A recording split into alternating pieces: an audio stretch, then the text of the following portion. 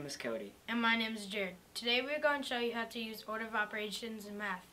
Order of operations is when you follow GEMDAS. GEMDAS is a mnemonic device to remember what to do first in a math problem.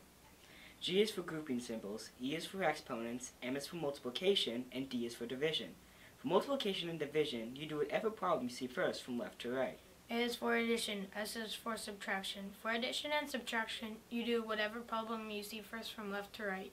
For example, for the problem, quantity 2 cubed times 4, close quantity, plus 7. You have to follow the order of operations, otherwise known as GEMDAS. First, you have to do whatever is in the grouping symbols. In the grouping symbols, you see exponents and multiplication. You should do exponents before you multiply. 2 cubed equals 8. Next, you should do multiplication. 8 times 4 equals 32. Finally, you do the addition. 32 plus 7 equals 39.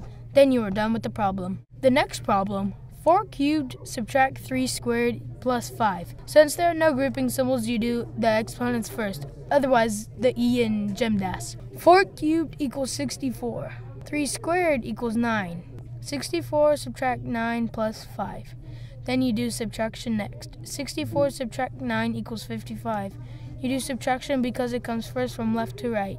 Next, you do the addition. 55 plus 5 equals 60. Your answer is 60. For the last problem, quantity 5 plus 3, close quantity, squared, divided by 4, times quantity 8 subtract 5, close quantity.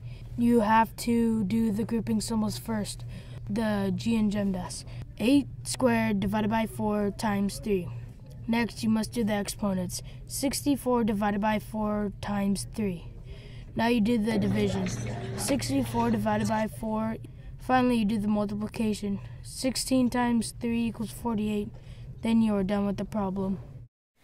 This was our tutorial on orders of operations and GEMDAS. Hope this helped you out and hope you liked it.